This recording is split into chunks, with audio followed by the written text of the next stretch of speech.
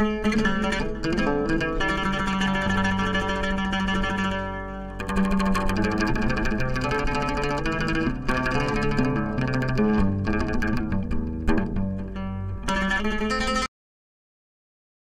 you very much for welcoming us to be part of this event. CAID is such an amazing organization. This is an amazing week. I'm personally really honored to be able to be part of it. My name is Sarah Larson, and I'm the Outreach and Development Director at the Somali Museum of Minnesota, which we're proud to say is, as far as we know, the only museum devoted to preserving Somali culture and heritage currently operating anywhere in the world.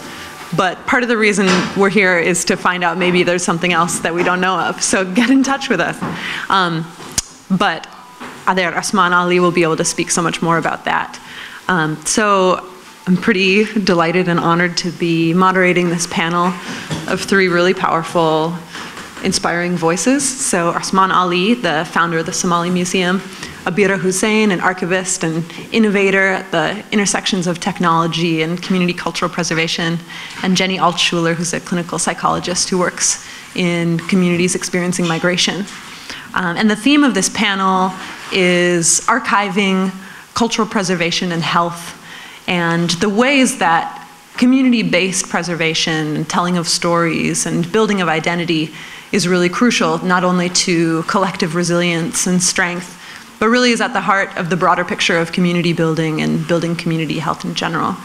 I know for myself, as an American woman of European immigration descent, part of my experience growing up was kind of an experience of erasure of the past, of where we came from. You know, I only learned really as an adult that, you know, the places my grandparents came from were these places in Poland and in Russia, and they used to speak languages that I'd never heard. And part of the consequence of that is this sense of mainstream culture, as it were, being also synonymous with white culture, at least in the United States. And that arc of the erasure of stories of people's identities, of that process, really does so much harm and so much damage to individuals on the level of trying to find yourself and find who you are and where you exist in the world. And on the community level, as we're all collectively navigating what is the world that we want to build together.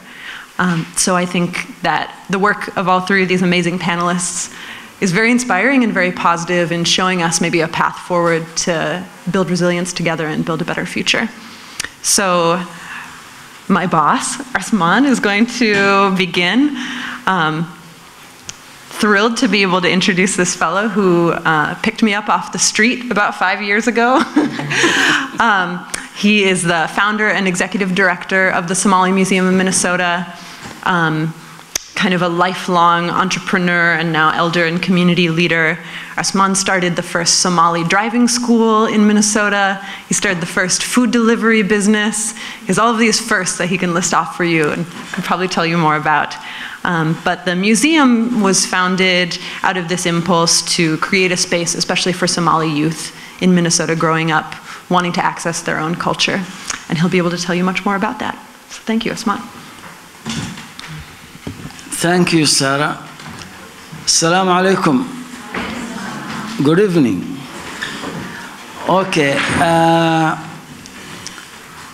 I want to share with you tonight what we have back home. What I'm saying back home is not Somalia, but it's in the United States of America. And the real back home is Somalia, actually. But before we speak about what we have there, I would like to share with you why the immigration took place all around the world. The Somalis, you know, spread in all around the world. And the majority of these immigrants lives in the United States and UK. And Minnesota has the largest Somali immigrant in the United States. So we thought about what's going to happen next to this young generation and families who came and settled there. Then UK has the biggest number, I think, than the United States, than Minnesota. So I would like to highlight this point, and you guys think about what's going to happen next to this generation who is born and raised here. Before we start anything, I would like you to share with me and watch a few clips from the Somali Museum of Minnesota, what we do and what we are willing to do next.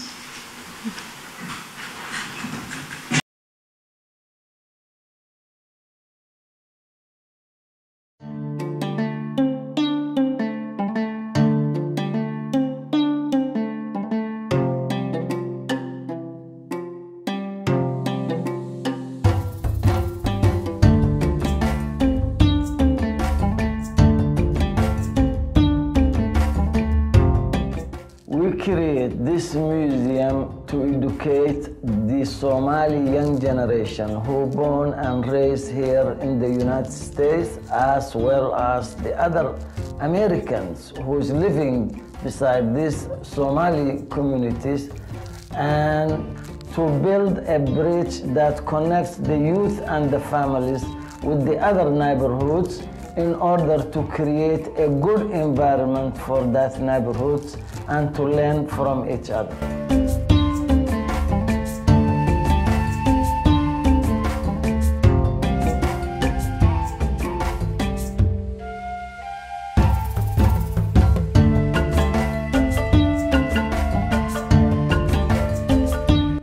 This is the only museum we have so far in the whole world. In Somalia, we don't have any museum right now because all the things that we had in that museums has been destroyed, stolen, or in ash. I create this museum to preserve something for the youth that's gonna ask tomorrow about their heritage and to preserve something for the future.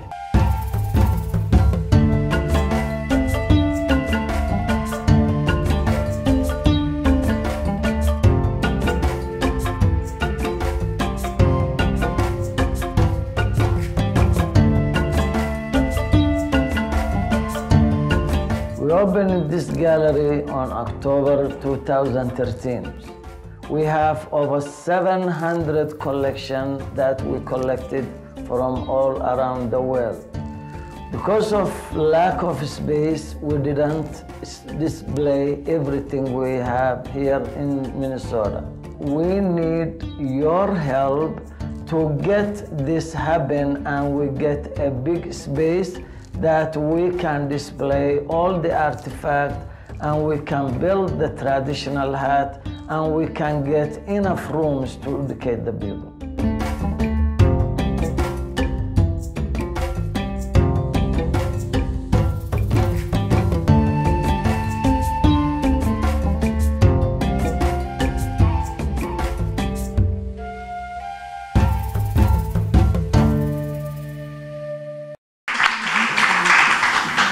Because of limited time, we couldn't able to continue, but what I like you to see from here, and now we have a population of 100,000 plus in Minnesota of Somali immigrants living there. And I was living in diaspora for a long, long time since I was a kid. But the one who always living outside the country, he loves his culture more than anyone who came, you know, from Somalia or wherever. And I was trying to learn something from my culture and heritage. And I was trying my best to do whatever takes me to learn more about my people and my, you know, heritage and where I came from and how my ancestors were living. It was my first time to travel to Somalia. Actually, I was living in Arabian countries. And I was living a couple of years in America, 20 years maybe. And it was my first time to travel to Somalia in 2009. 2009, I went there just to learn something from the Somalis, from the culture, what's going on there. But when I went there, I found the young generation who lives in Somalia, they know nothing about their heritage and culture. I asked 5 of them from the age of 20 to 25. I would like to take with me Sibrar and take it to America. How can I get Sibrar? I think none of the young guys sitting here knows what Sibrar is. But I asked those who live back home. They said, oh, we know this. We know Sibrar, but actually, we don't. They used to put something in it. They used to put something in that Sibrar. But actually, we forget the name. Most of them, the 5 of them, they couldn't able to get what Sibrar is used for. Then I thought about if this who living here is in this situation, what about those who living in America? How we can protect this unique culture and heritage not to be lost. And I scared about the artifacts that our nomads were making it. It might be eliminated from the whole country one day. Because when I went there, I found that instead of using dishi, hanti, hadubgalki, ulaygi la marinayo, artirti la marinayo, la aslayo, they are using cherry can, plastic stuff, and something which is not healthy. Instead of using the organic stuff that we use it. So I start to collect the stuff. And I started from the Sibrar, actually. The Sibrar took me forever to get it because everyone is using cherry can, plastic thing. Then I collect like 7 items that time. I came with 7, including the Sibrar. I couldn't able to find the Sibrar in the location that I was that time. But finally, some people told me in Hargeisa, they said, you can't find the Sibrar in Borome. Then I called someone in Borome, and he said, only the herders comes with the Sibrar, you know, they bring the milk with the Sibrar, so how we can ask them to get this? I said, please, tell them I will pay you as much as you can, but buy the Sibrar with the milk. Take the milk and send the Sibrar to me. Then they did the same thing. They sent the Sibrar to me, and the Sibrar now is in the museum. We sanitize it, we clean it, and it's found in the museum. I scared about the young generation who born and raised here in the United States or anywhere else in the, you know, other countries. One day they might lose everything they had in back home. They might not know anything about their heritage and culture. So I started the museum to educate this young generation with their culture and heritage and educate the other communities. Beside that, just to know more about the Somali culture. The non-Somalis, always, we try our best to build a bridge that connects the Somali community with other communities, to learn from each other. Once they learn from each other and we spread the word and tell them what our culture is and heritage and how our ancestors were living back of the days and how's our, you know, passionate culture, they want to know a lot about us. We tell them what's our culture exactly, what we do. If we see this and this, it's not something bad that we are doing, but it's our culture and habit. Don't take it serious. And they want to learn from us also. So beside the tour that we have and the artifacts we collected in the museum, more than 700 collection. And I brought this year even, 3 months ago, 1 container, 2 more Aqal Somali, and more than 100 artifacts from the south side of Somalia. Because what I have before was from the central of Somalia and North Somalia. And we are trying to build this institution and make it happen, and all communities take advantage of it. The programs that we are running, as you saw here, is traditional dance from all around the states of Somalia. I hired 2 guys, one from the south side, one from the north, to teach these kids how to dance. Instead of staying in the streets or going somewhere that may do something illegal or wrong, they come all to the museum. They learn traditional dance. They do their homeworks there. They learn more about the artifacts. They listen about those who give the tour. So it's not only tour, but we have traditional dance classes, weaving classes, we have mobile show, presentations. We have Somali language. We do a lot. And it goes through from kindergarten, elementary, middle school, high school, college, universities. We are in every spot that people call us for. And in Minnesota, the museum became an institution that everybody asks about it, and they need more information always. So we send always to all schools, government sectors. We send to, whenever they ask for class, we send someone who gives that class. And one day you're gonna see a dance troupe in different location, mobile show in another location, weaving classes in another location.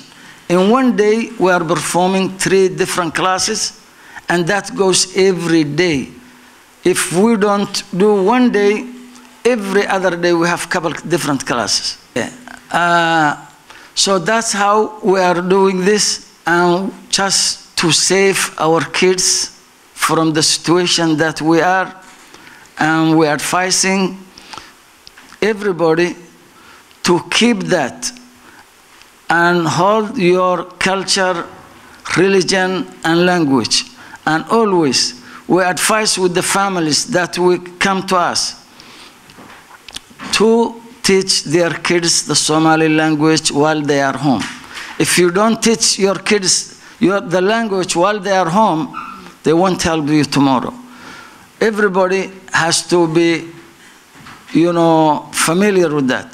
So please try to help this community and save the young generation and let them learn the Somali language, their culture, and religion. These 3 is connected. If you lose your language, you're gonna lose your culture. If you lose your culture, the religion, I don't know how it's gonna be. So, thank you so much, and that's it.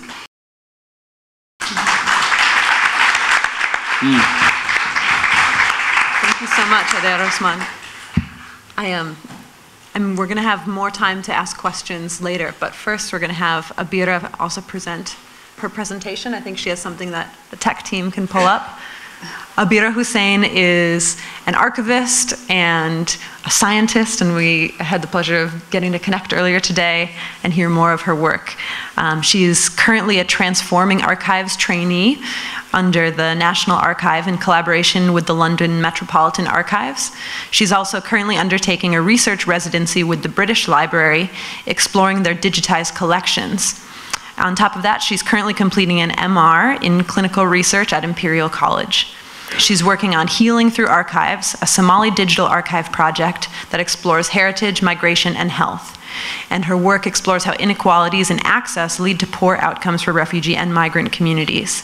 She's also created several cool gadgets. I don't know if that's the term that you would use for yourself, but I know she has a project over there on the table that hopefully she'll get to tell us about, as well as she's done quite a bit of work with 3D printing and replication of Somali cultural artifacts to make them accessible to the public. So really excited to hear from Abira. Hello. I'm not an archivist yet, I should say, training, and I just finished my master's, so I'm glad that's over. So actually, I just really wanted to thank Osman for what he said, because I think it's, maybe I don't know if everyone fully appreciates the level of what he has done and what he has achieved. And I think working in the heritage sector, I've come to realize how important it is to have agency and to be able to have institutions that are run by ourselves. What he's able to do is to educate Somalis, but also to employ Somalis to learn the culture. And also, I think he has a acute understanding of the importance of displaying Somali culture, and in a way that's more authentic, with particularly the Somali troupe and the mobile shows. Sometimes museums, I think, are a strange place, very kind of cold and dislocated from the community that they hold objects from, but actually what he's doing is bringing that heritage to life. So as Sarah mentioned, I work in an archive, and I don't know how many people know an archive or have visited an archive. We hold documents, mainly 2D, papers, photographs, and sound and visual heritage. I can't stress the importance of archives. I guess it's the primary. I guess it's often used as a primary source for history, and it's also something that I should emphasize. It's not a neutral process. What you collect, how you choose to collect, how you choose to share that is a choice. It's very subjective, and it's chosen by an individual who will often decide what they consider to be important. And as you can realize, there's a current theme with this kind of thing, and there's a hierarchy in what's considered important. And for me, my project, I guess, is trying to understand the reasons why we come here and why we came here, and using archives as a way of showing that journey, but also trying to increase representation. And so I guess today, because I prefer visuals than lots of words, I've just downloaded some images from archives that kind of show part of the history of how we came here. So as some of you know, we're based in East London, and this is, I guess, one of the first locations where Somalis arrived as seamen. Can I have the next slide?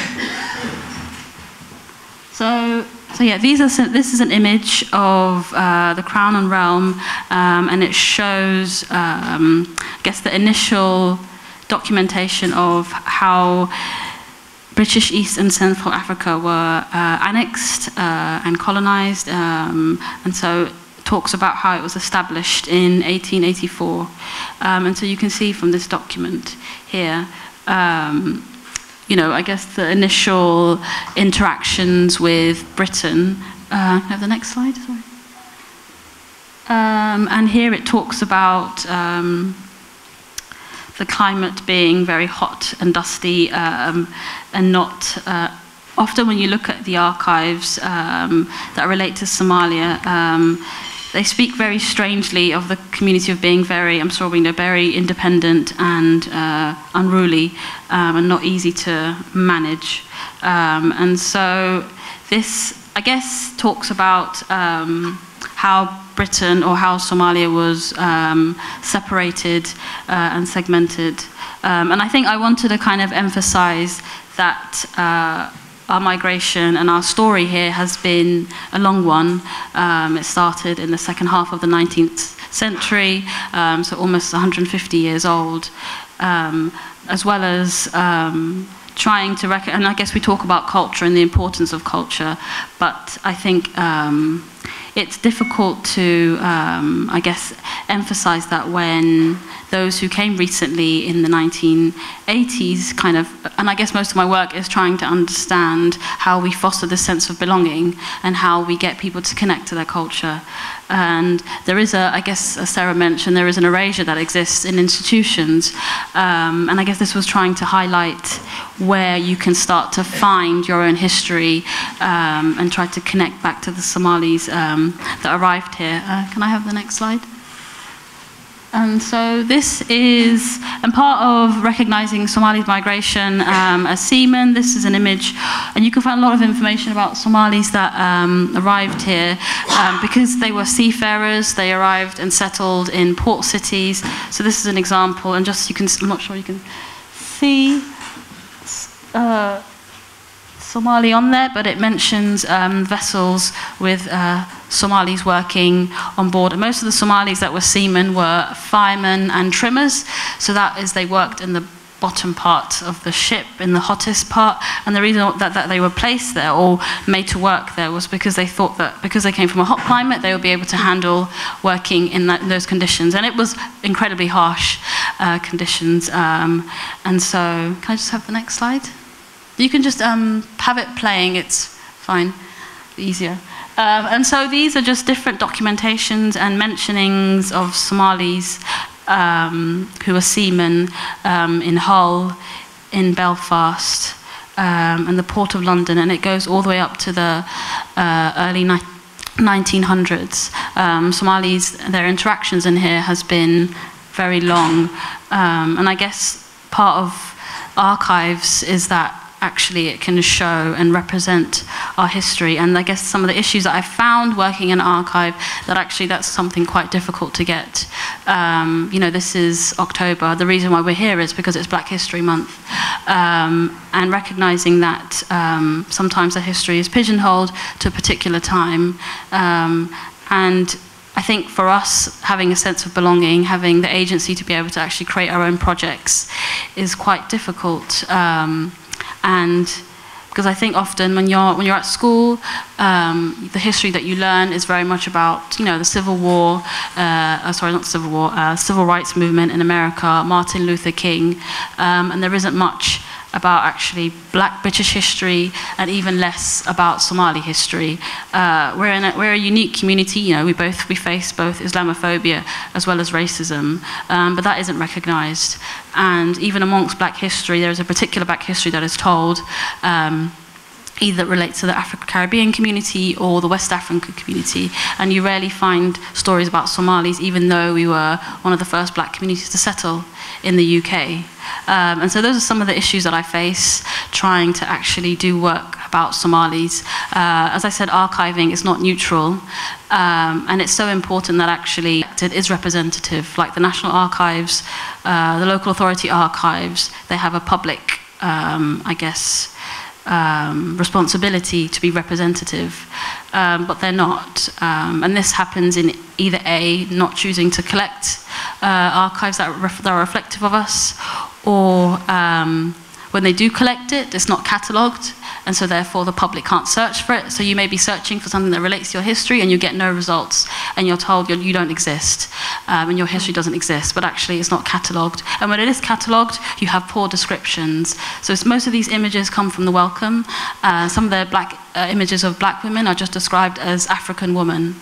So we're homogenized, and there isn't any, the complexities of our culture and our stories is not demonstrated, because in the end, I think most of these people don't see us as human.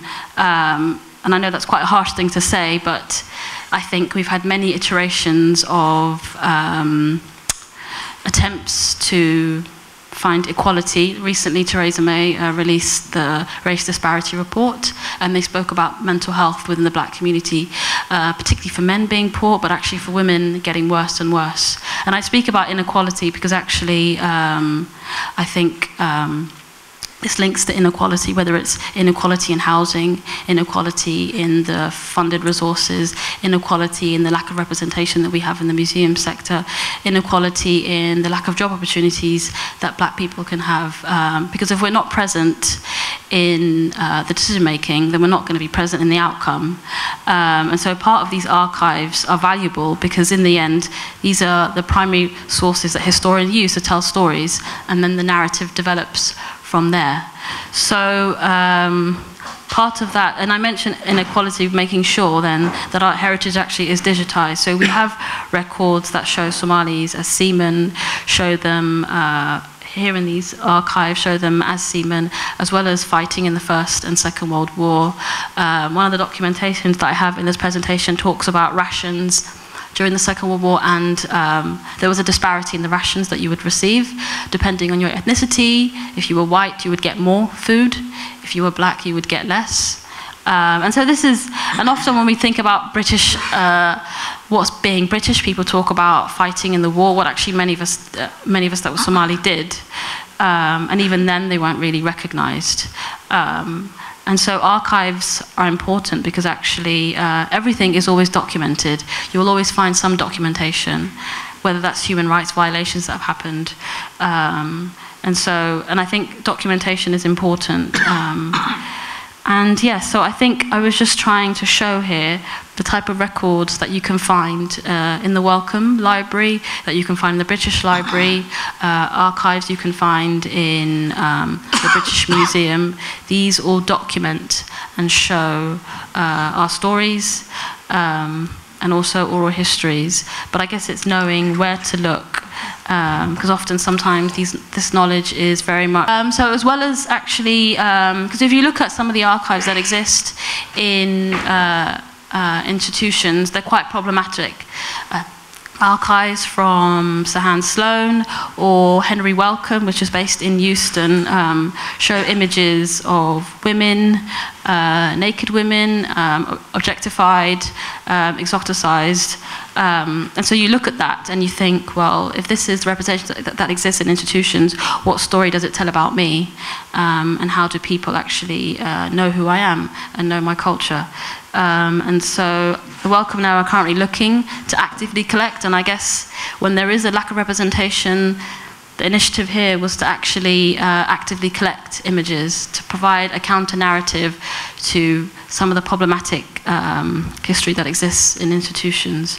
And I guess the purpose of this, in the end, is that there is a lot of evidence that says a sense of belonging and identity affects your well-being, and that social isolation doesn't mean living alone, but it can also be culturally as well. And so these are some images that I collected at Autograph as part of the Missing Chapter project, which was looking to challenge, I guess, the story of black migration and that it only happened during the Windrush, which is in the 1960s, but actually that we've always been here. Thank you, Abira.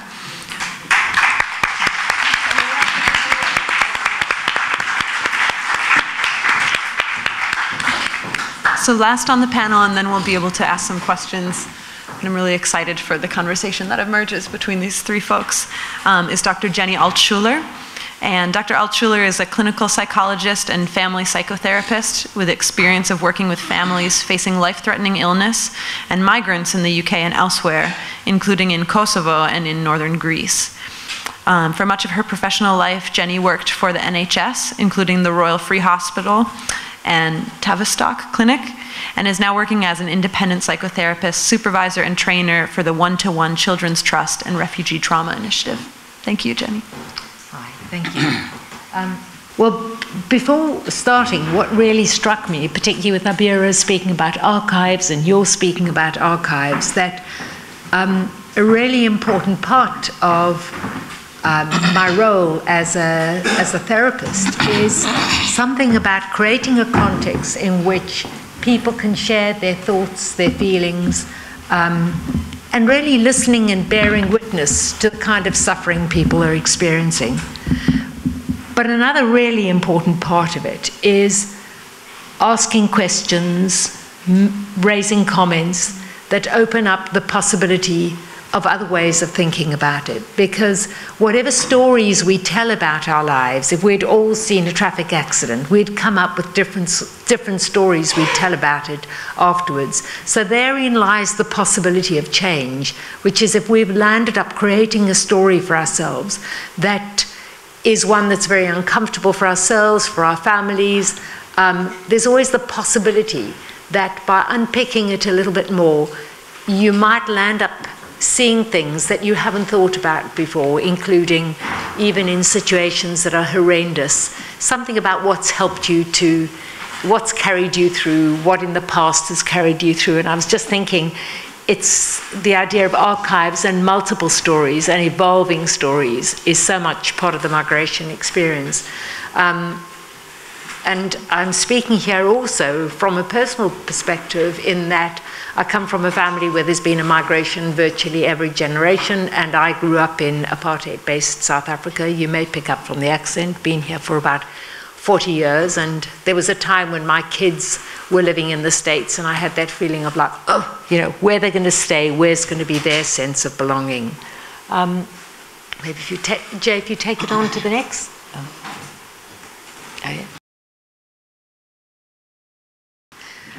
Edward Said spoke about exile as the unhealable rift between the self and the true home, whereby the achievements of exile are permanently undermined by the loss of something left behind forever.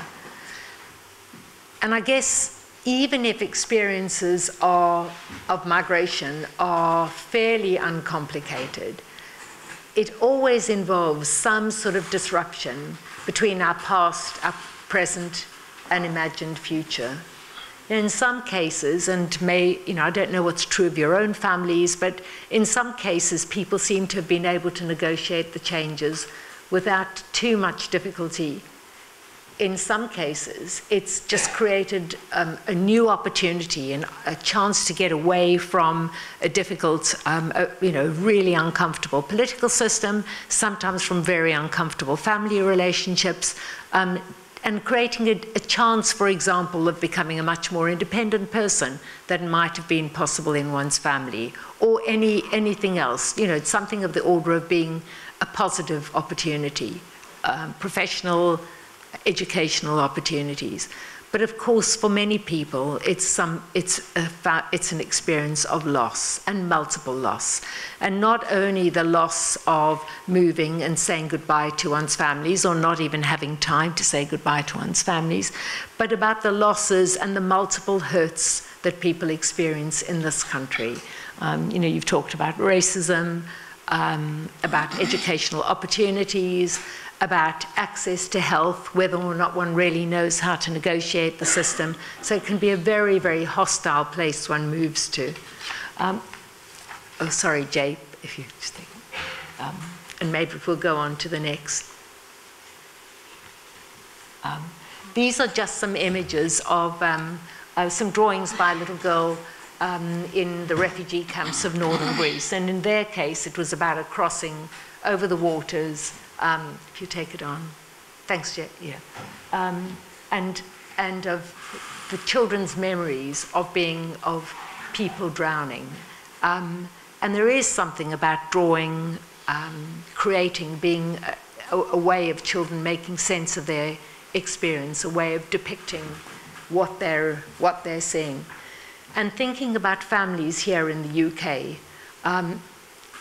sometimes kids have, the experience has been, for them, they've been fairly protected by the whole process. But children can often get caught up with what's called post-memories, which is, in a way, they're left holding on to the memories of their parents that they've never been told about, but at some level, they can sense it in in an unconscious way. So that even if kids didn't go through traumatic experiences, sometimes that generation are able to get on with life because they've got to survive, they've got to find a way of feeding their children, and it's the next generation who are left holding on to some of the feelings that are so distressing. Just staying with loss for a moment, I'm just going to speak rather than using the PowerPoint because I think it's easier. In some cases, families are living with a strong sense of family members who are present but emotionally absent. Say when parents are just too depressed to really interact with their kids, too depressed, feel too low in self-esteem to really go out and speak to the teacher and do whatever they might otherwise have done. And likewise, there'll be many families whose lives here are very much organized around the imagined views of family members who are based elsewhere. And it's interesting in terms of the literature and research on migration, by far the majority of the work has been done by people who are themselves immigrants. Something that there's a great emphasis on the struggles, the heroism of getting on and achieving making a life in a new country. There's far less attention paid to the people who are left behind, non-migrants, who've got to find a way of making sense of their lives, even though key members of their families aren't there. So in many ways, although they haven't moved country, their lives are very different. In a sense, they're in a very different country in an emotional sense. I mean, in raising these issues, I'm very aware that for many families, it's been about reclaiming strength. There's an enormous amount in terms of resilience. You know, we know, for example, that what helps kids to be more resilient is faced with really difficult circumstances, whether it's a traumatic migration, whether it's illness, whether it's divorce, is access to somebody who you can trust, somebody who can help you make sense of your experience, some opportunities for agency, which is what you were talking about, you know, an opportunity to feel good about yourself. There's some opportunities for self-esteem, as well as something about the regularity of life. But many families who move do face a complex challenge in terms of establishing a sense of belonging. And a sense of belonging, you know, how do I establish a sense of belonging, which is both about being here and there? How do you make those connections? And I think likewise, and maintain those connections. And likewise, within families, what, as parents, and I'm now a grandparent too, but inevitably, we grow up in contexts that are very different to our parents because of time frame. But for second-generation children, they'll be growing up in a place where the context is very different as well, because of it's a totally different cultural context, maybe very different language groups. And I suppose one of the challenges as parents is, and as families, is how do you negotiate the whole process whereby kids have got connections to more than one language group and also to more than one cultural group. And you were talking about the importance of holding on to culture. The tricky thing is kids are also being exposed to a very different culture outside of home. And how much can that be embraced by families? Not that it's about losing one's culture, but so that kids aren't in a position of needing to do things secretly on the side. I think one of the other challenges that may or may not be relevant to your experiences or to the experiences of other people that you're aware of is also those gendered shifts that families will come here, again, being exposed to a very different situation, so that the roles of men and women are very different, partly because some men might be left behind, but partly because of the kinds of patterns people are exposed to. And maybe just one last thing, just to say something about some of the particular challenges around illness, is that obviously it means that if you find yourself ill in a new country, you may be treated by somebody whose ideas about health and illness and pain is very different to your own. You may be struggling around issues of language differences, but also you may not be able to draw on family support in the way in which you might have done had you as a family stayed together. So maybe what in drawing attention to some of the challenges, I'm doing so because I think when things are tough, you can feel as though it's about personal failure. It's what I'm not getting right, it's what my parents aren't getting right. And in fact, it's not, in a sense, it's not to do with oneself personally. It's something to do with the context. It's about actually inhabiting an environment that is much more challenging, so that, you know, as strong as you are, these are complicated challenges for anyone to be dealing with. So maybe I'll just leave it at that.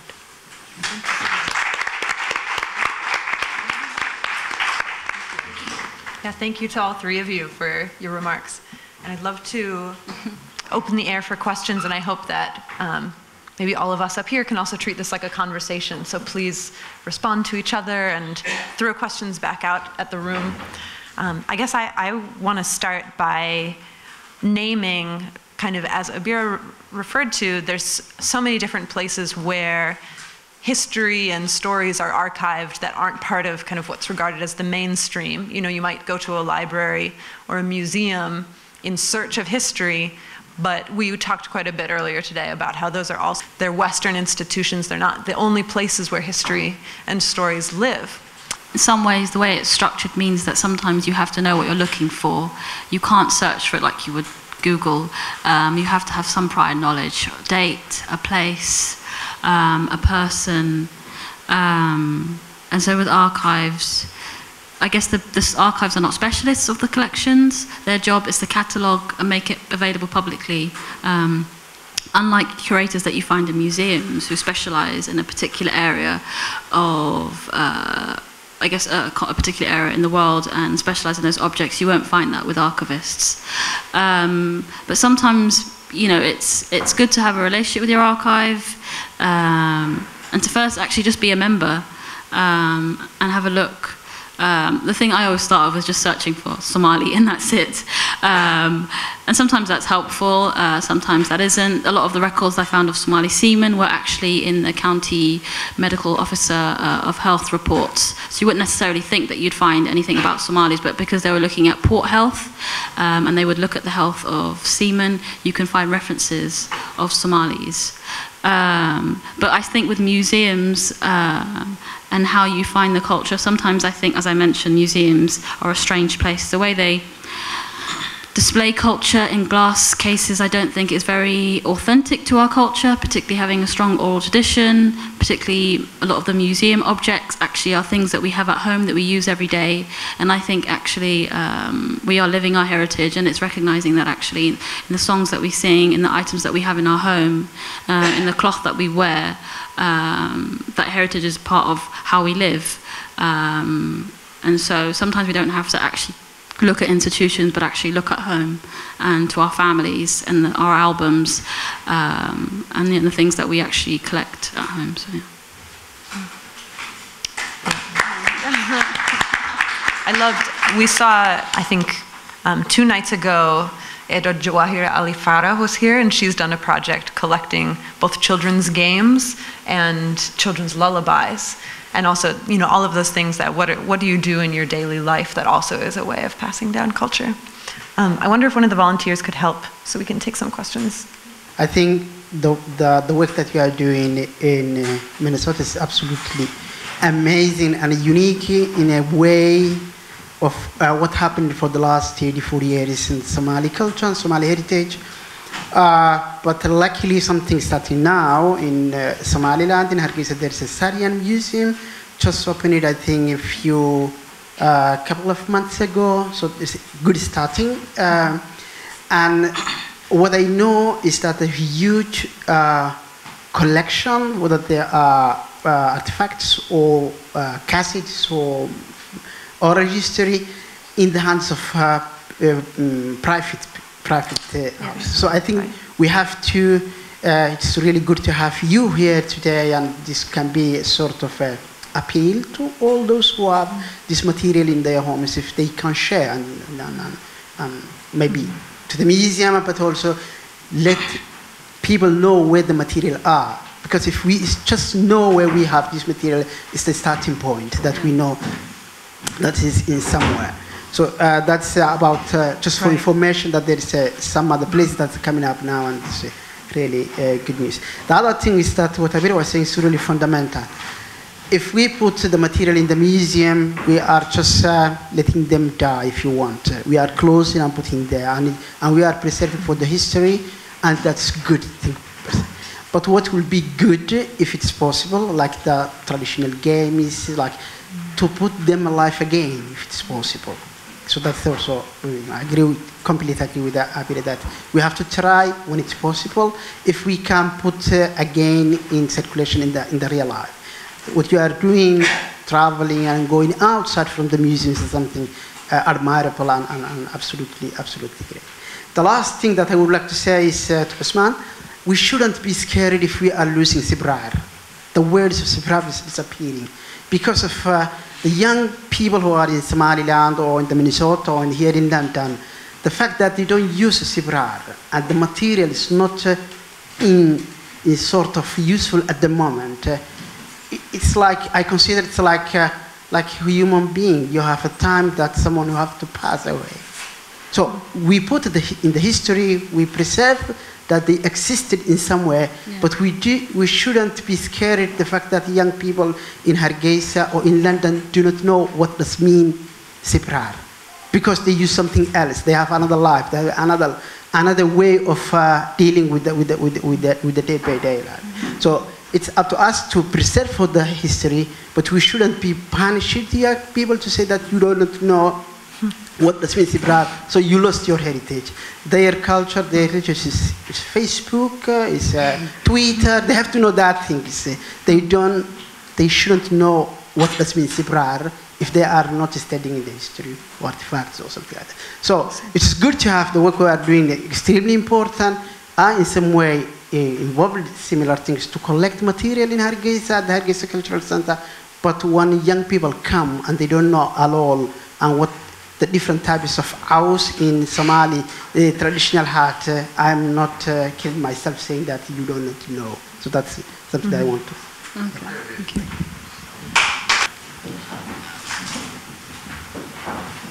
What I have seen there is something that surprised me, actually. I have to punish them for the reason they didn't know that. You know why? The place that I asked for the Sibrar is Hingalol. And you know Hingalol is a place that all those who live there, they are herders, they live with their animals. Around the city of Hingalol, thousands of sheep and goat and camel and all that. The one who lives in Hingalol, he should have to know what Sibrar is. That's my, opinion. Why? He was not living in Hargeisa or Mogadishu, but he was living in Hingalol. The one who lives in Ergava, he has to know what's Sibrar. But you have to accept the reality. That's what I'm saying. What is going... I have to admit, I don't even know what that is. But I like this. I like it that because if they tell me the answer that day, I won't make this museum today. Yeah, good thing they didn't But know. I took advantage of them for that reason. Yeah. trying to capture one aspect of the past and not having the ability to actually, some of us may not even be interested in heritage.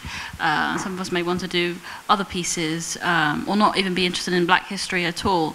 And so we're pigeonholed to kind of look at that. I think the importance of it, though, is when you don't have anything, is what the lack of representation can do to people and to their self-esteem and to their well-being.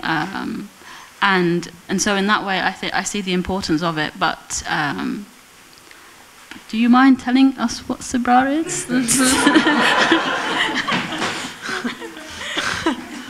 I know. I don't. By the way, Sarah, she speaks Somali. Be careful. And I'll tell you another story. When I came Monday, somebody picked me up from the airport. Mustafa, right? Mm-hmm. Mustafa asked me a question. He said, what's the first collection you get for the museum? The first time, your first collection. I said, 7 items. He said, what was that 7 items? I said, Labadilot and Kor, Sibrar. So he do understand the first 3, then he said, what's Sibrar? What's going on with Sibrar? I thought he's, at least he's grown up, he can speak good Somali. He was speaking good. He knows a lot. And I told him, where you came from? He said, from Somalia. What part of Somalia? He said, Bur'a. I said, Bur'a, and you don't know Sibrar? The word Sibrar still is, you know, it took my attention back to 2009 when he asked me what's Sibrar. So, it's happening always, but Sibrar is a good example for me, even in United Kingdom. The first guy who picked me up from the airport, he said, what's Sabrar? Yeah, like in Mahawai. But what is it though? Yeah. Maybe he doesn't know. Okay. Oh yeah. Okay. I'm gonna select two young guys to tell me what's Sabrar. I know some of you know. Okay. You. Yeah. Raising your hand now. No, you. In the front. No, you. What's Abrar? I think it's the thing that you put the keynote. Made of what? Is it made out of Wood? No, she knows. Clay?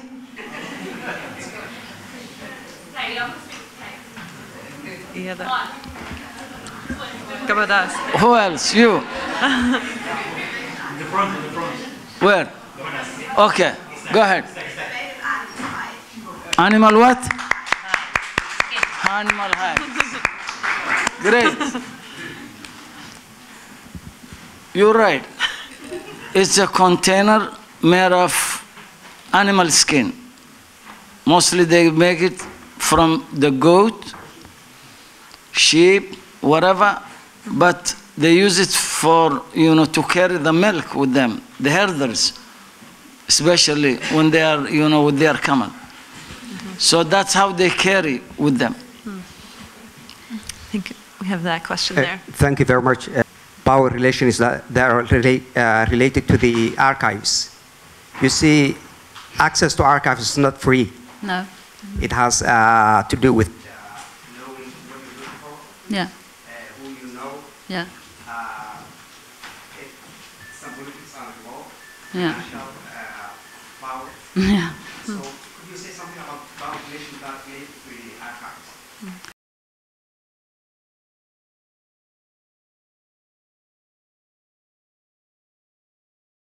It is very asymmetric, often, I guess, with the institution. Well, so, like I said, as I said, archiving is not neutral. The first process is often, well, A, it's what they choose to collect. So if they're interested in your heritage, or if they think that your collection is significant, and as I say, significant is a subjective term, they will choose to pursue that. For instance, where I was working, we collect public records from public places, from private collectors, from businesses. So public records like parish records, school records, hostel records, the archive is supposed to have them. So there is some kind of mandatory relationship where records get passed over. But when an archivist goes into a place, they survey and appraise the collection, and they decide what they think is relevant to take about a particular collection, and that's decided by a person. And so, as I was mentioning, sometimes archives are not catalogued.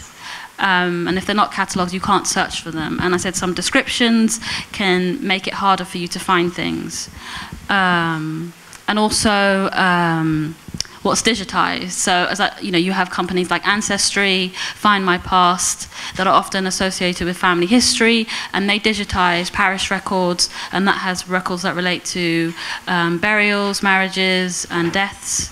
And the reason why they do that, because largely the people that actually access archives are white, middle class, in their 50s to 60s. We refer to them as silver surfers. And so they come, and that's why those archives are digitized. You may get collection digitized about the black community, but that's only if the project has been externally funded, maybe from Heritage Lottery funding or Arts Council funding, but otherwise you won't actually get your documents digitized. And so that means it's difficult, really. But also some archivists may decide that a certain collection, or conservators actually may decide a certain collection is too fragile, or you can't access it because it's sensitive. Like, for instance, the British Library had records about human rights abuses that happened in Kenya, the Mau Mau. So there's an organization called Swiss Peace, and they talk about archives that relate to human rights violations, and having access to those. And so, yeah, it is always asymmetric, and you're navigating. But I mean, I often think maybe archives are a bit more democratic compared to museums, because in some ways you can access the collections, you can physically hold the collections, even though they may be hundreds of years old. But like I said, the majority of things that are collected don't relate to our history. And so I don't know if that answers your question, or it's good enough. Okay, I'll take that. I mean, there are archives in the, if you were to look at the Glen Morgan archives in Wales, but I know we have someone here, and Glenn Jordan, who did a project actually with the Butte Town community, the Somali Elders Project, where he photographed many of the old seamen and recorded their stories. So you can find a book actually that speaks about that community. It's called the Somali Elders Project by Glenn Jordan. But it's, I mean, sometimes it's so fragmented and disconnected that we don't know what other people are doing. And so that's sometimes difficult, actually. I have images that I've collected of my mum back in the 70s and 80s, and she wasn't wearing a scarf. And she's not happy that I display it. And so that is an issue. Cultures change, you know. Somali people have become more conservative, so some of those images reflect a time that often they don't associate with anymore. But it's important to actually listen to the person who owns the photograph. I think, you know, it is difficult, and you have to act with integrity. And if the person doesn't want to have their photograph out there, then we have to respect that, I think. Yes, we may see it as valuable. Maybe we can record their story. Maybe we can use oral testimony to display their heritage, but it's important that actually, and also, you know, if you want the community to be on board, then you have to respect their views. But I think people have become more stricter and don't want to associate with that time. But sometimes that happens when you do move to another country, you become more conservative. Yes, if you go on the National Archives, you will find, actually I posted something in a Facebook group that I have, National Archives, you will find actually records of Somalis who sailed in America. And I think, and in Find My Past as well. So you can find documentation, those who actually received medals as well for fighting in the Second World War. You have cruise register lists that are in the Southampton archives that have photographs of seamen. And I remember I went to Wales, and they were talking about the stories of Somalis. Because they weren't considered as soldiers, so they didn't get the same benefits. And you know, when they would die out in sea, the only way the mothers knew that the wives knew that their husbands passed away, because the money would stop. But there are and that history has not been told, actually, the lack of recognition of Somalis. But the National Archives also have cruise register lists. The one in Southampton is currently being digitized by Ancestry, and that has an amazing archive. But if you go on Heritage of Somalis in Wales, you can actually see almost, I think, 1,700 images of Somali seamen and their details. Actually, they sort of did their own guerrilla-style digitizing and put it up there, but now it's currently restricted because of a commercial relationship. Because as archives lose funding, they have to seek out these relationships, which then means that we can't actually access their records. So they'll be digitizing for the next 5 years, and that will mean restrictions in who can use that. But yes, the National Archives and that website will definitely have things. Very cool. Wow. Cool. Great. Well, I think that we can continue the conversation off mic. I want to say thank you so much to all three of you. There, Osman, be around for a bit to get to talk more. Abira, thanks for your continuing work, and I hope we get to work together. And can I just say, if you want to have a go at the museum in the box just over there.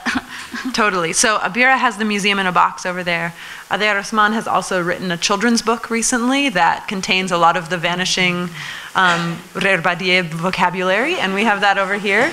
And Jenny, I wish you really well in your continuing work. My book, which is over there. So, yes. So I think migration and illness. Yeah. I think what we're going to do is have a 5-minute break. So enough.